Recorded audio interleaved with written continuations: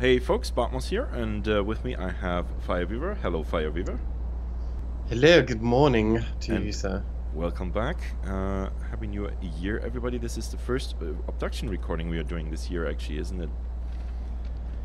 Yeah. It's been a while. We did most of our recording, I guess, in November, December time. Yeah, before the holidays, basically. Yeah. And yeah, we're back. So it's been a couple of weeks, actually. So I hope the difference between last episode and this episode is not too jarring, and I hope we don't forget things again. Last time we disabled this Mofang laser here, and that means that we have now, presumably, the ability to wrap around in this world as well. So we may be able to access some parts that were previously not accessible. Now, I did take some notes between our recording sessions while I was editing them, and I would just like to read them to Fireweaver and to you guys. So this is some assorted stuff. So I did write down that there is a path to the force field on top of CW's house, basically where we redirected the waterfall, and that seems to wrap around to the bleeder. I don't know if we can reach that, but next time we are in Hunrath, we may as well give that a try. Then there is the sphere with the motorbike, you know, the one that we can rotate.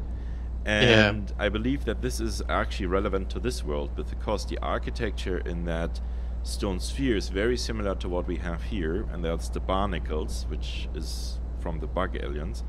So I'm thinking this is a puzzle where we have to dislocate, teleport a big sphere of rock from here to there, rotate it in Hunrath with the motorbike, teleport it back so that we get access to something. Well, I don't think there's any controls for that in the main place at Hunrath. No. Well, we have the motorbike, which we can enable, and I think we tried rotating it, but I'm not sure. Yeah. Didn't get that. But what I think will likely happen is, because you can activate it from both sides, is that we'll find something this side and teleport over. We'll find something this side, we'll teleport it over, we'll turn it around there, or maybe we need to turn around what's already there, you know, in the correct way, because that is part of this world, actually.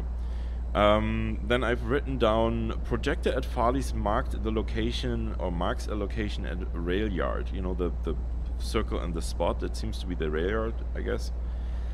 We may have to have another look at that, because we never figured out what that projector actually points to, right? Or at least no obvious it probably points to Farley's house, and underneath Farley's house was all the portals. Yeah, no, the dot doesn't match with Farley's house, but okay. We'll have to that was the tree. Yeah, sorry, I'm getting confused. Yeah.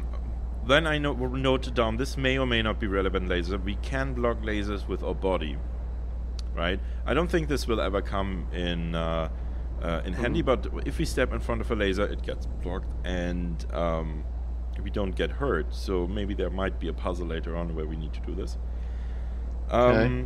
Then when we were reading through the notebook with the aliens in it, I wrote down that we are in the Arai world, you know, because they have the barnacle stages, and also these big oversized insects that we have been seeing in some places.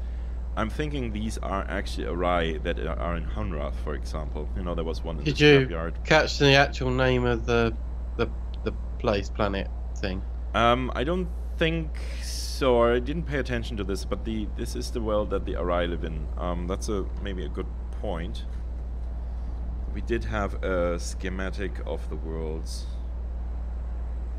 so we could check that as well. But yeah, it's definitely the Arai here.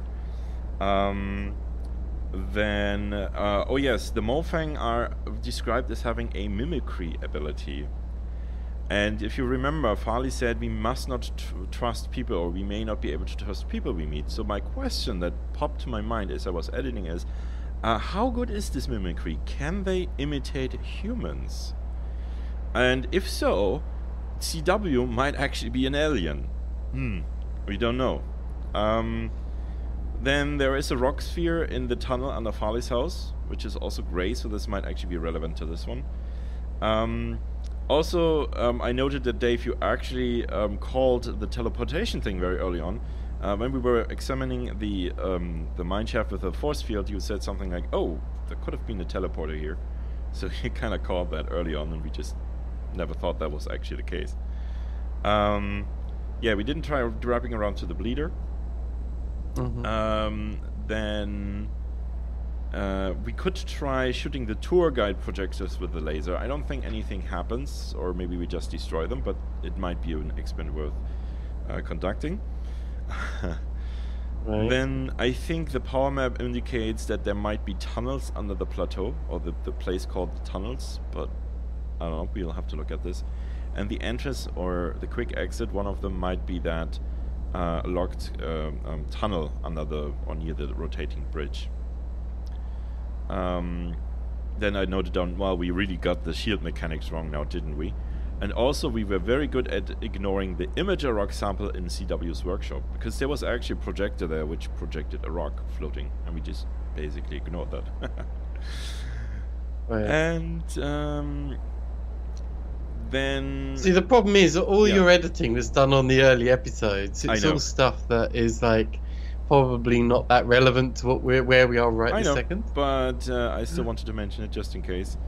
Then there is a minecart track, of course, near the water tower on top. We know that, but there's also a caved-in mine tunnel there, so maybe that is one that we need to shoot as well. We don't know how to get the minecart up there yet, I believe, but that might be it. Also, there is a very good field of fire from the loop of the scrapyard, and I don't think we looked at what we could possibly shoot at from there. Then Tarakai says that we missed a blue notebook in, I think, Farley's house about the plants and the mechanics. Now, I'm not sure if we missed this or not, but we should have a look next time we get to Farley's. Last but not least, and this is actually very convenient, Robin says that we can actually use the switches while we are in the laser minecart. So we don't have to get out to switch those, and that is actually probably going to be very, very helpful the next time we move this thing around. Okay. Well, we may want to move it, like, back now. Yes. And out of the way.